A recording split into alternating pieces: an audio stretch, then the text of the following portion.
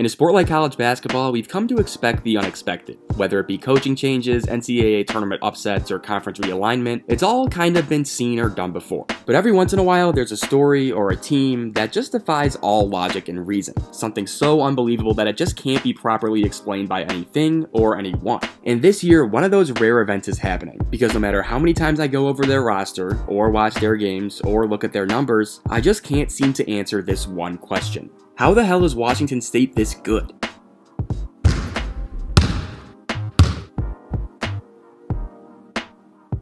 No matter how you slice it, Washington State should not be in the position they're currently in. The Cougars are 21-7, sit at first place in the Pac-12, and have pretty much locked up their first NCAA tournament berth since 2008. With a very good chance of getting a decent seed once they get there as well. And while that's a very successful season in its own right, the fact that it's happening at Washington State is kind of unbelievable. Heading into the year, Washington State had lost their top 4 scorers from last season. They were left for dead in the wake of conference realignment, and they were picked to finish a lowly 10th in the Pac-12. Despite all of that though, head coach Kyle Smith has turned this team into a winner. But how he built it was anything but ordinary. Washington State doesn't have any top-tier recruits or highly sought-after transfers. They barely crack the top 40 on all the metric sites, and frankly, on the surface, nothing really stands out about them. So to figure out why Washington State keeps winning, we gotta dig a little bit deeper. To start, Washington State's roster might be the most uniquely assembled team in all of college basketball. Among their typical starters, Washington State has 3 guys who started their collegiate careers below the Division I level, 2 who were born outside the United States, and 1 who was playing his first season of college basketball after beating cancer and redshirting the previous 2 years. And that one is 6'3" guard Miles Rice. A 3-star recruit in the class of 2021, Rice played his high school ball in Georgia before committing to Smith and the Cougars in November of 2020, as Washington State was his only high major offer.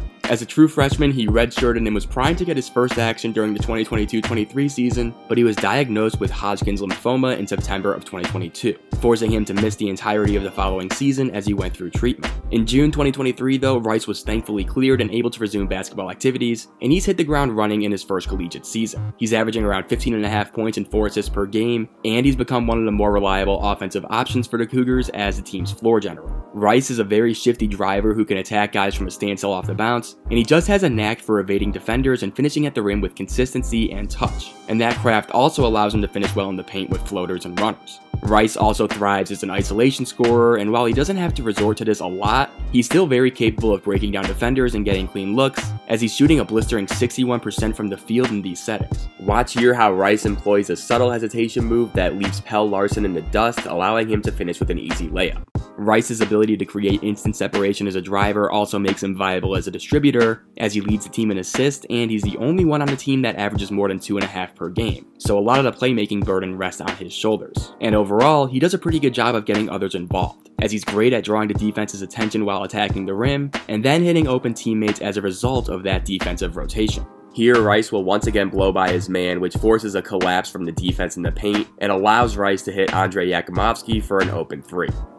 While Rice's offensive contributions are important, you could make a case that Washington State's offense actually runs through 6'9" forward Isaac Jones. A 5th-year senior, Jones has had a winding path to Pullman that saw him spend 3 years at the JUCO level before making the transition to Division I last year, where he played at Idaho and averaged around 18 points and 8 boards a game while taking home all Big Sky honors. This year, Jones has been just as impressive, as his 15.8 points and 7.7 rebounds a game both lead the team, and his post-up game is what Washington State's offense has been built around. Per synergy, around 14% of Washington State's offensive possessions feature post-ups, which is the 9th most in Division I, and Jones is the main reason behind that. At 6'9" with broad shoulders, Jones presents a unique problem for opposing defenses because of his strength and quickness. He's very good at clearing out space to give teammates open passing windows, and he mitigates any height disparities he may face with his overall elusiveness. He's great at just shedding defenders with a variety of quick post moves, and these often lead to easy finishes or free throws, where he's knocking down a solid 73% of his attempts. Watch here how Jones takes a minute to survey the defense before setting his defender up perfectly with a spin move, which allows him to finish with an easy layup.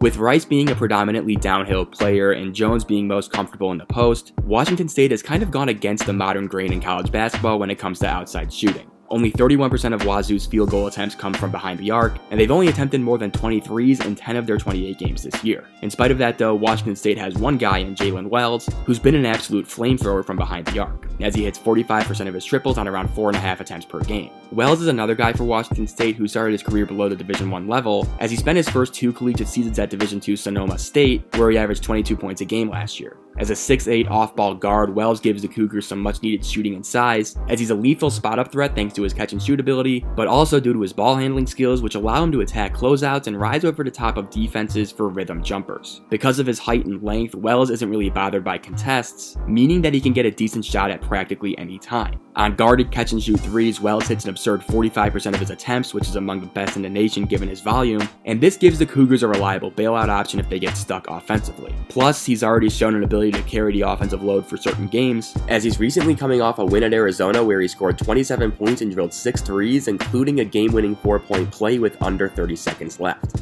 Rounding out the starting 5 is Andrei Yakimovsky and Oscar Clough. At 6'8", Yakimovsky gives Washington State another volume shooter with size, and he's actually the only player on the roster who's been at Washington State for 4 seasons. Yakimovsky hails from North Macedonia and averages 10 points a game, while Clough is a 6'11" center from Australia who also spent the first 2 seasons of his career at the junior college level, and he provides Washington State with some interior beef and post defense. Speaking of defense, Washington State doesn't have anyone I would classify as a lockdown individual defender, but as a team, they work extremely well together and buy into their identity. Simply put, Washington State sets out to control the pace of the game. Offensively, they play at one of the slowest tempos in the country, but this also translates to the defensive end, as the Cougars are one of the best defensive teams in transition in America. They are very diligent when it comes to getting back and limiting opportunities for runouts from a numbers perspective, but they also do a great job of stifling transition offense by initiating contact with lead ball handlers and almost baiting opponents into making bad decisions. Watch here how Miles Rice almost hides behind Kwame Evans Jr. in order to force Oregon to throw a bad pass to the corner that ultimately gets picked off.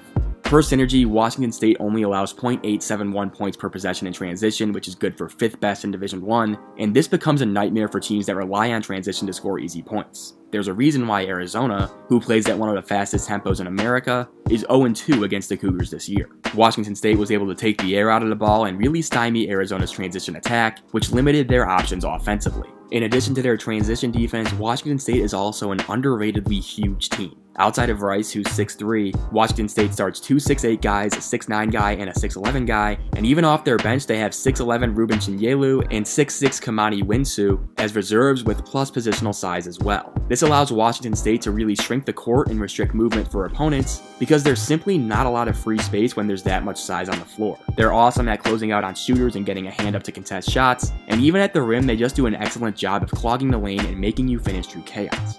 Watch here how many guys Severe Wheeler has to deal with in the paint before ultimately throwing up a left-handed layup that misses.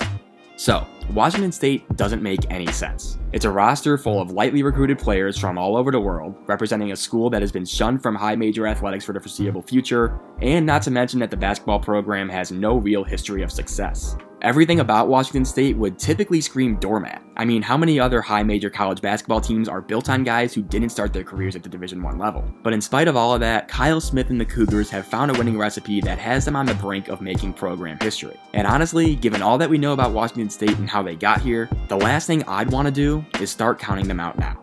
Thanks so much for watching, and give me your thoughts below.